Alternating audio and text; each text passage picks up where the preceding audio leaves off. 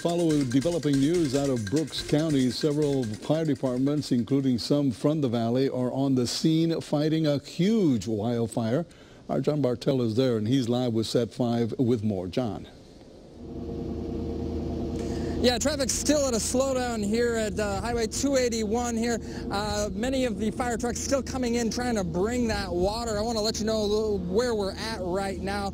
We're just a mile south of the Falfurrias checkpoint here at the La Copa Ranch inside, and there are several different fire departments from the valley, or from Hidalgo County here. That's McAllen, we got FAR, we've got Mission here. Now, we do know that this fire has expanded to about 350 acres. I want to bring in County Judge Raul Ramirez now to help explain what these guys are actually working in. What is the terrain like out there? It's very, very hot, and the terrain is very sandy. We've got a bunch of mesquite trees that are on fire right now.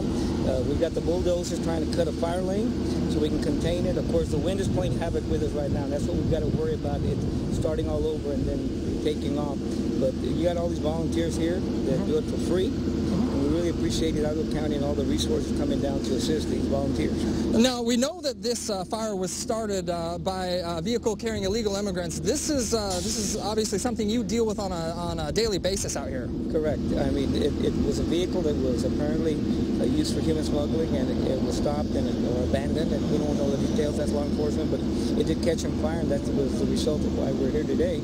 But it's the conditions in South Texas, immigration, and also dealing with the issue of fires. The grass is just so dry. Gotcha. So something obviously, we're going to have to dig deeper in to see, how this actually started, what happened to the illegal immigrants. Just to let you know here, we've got several more vehicles coming in from Hidalgo County. Many of these vehicles, large tanker trucks to get into the terrain. They're dealing with heavy sand.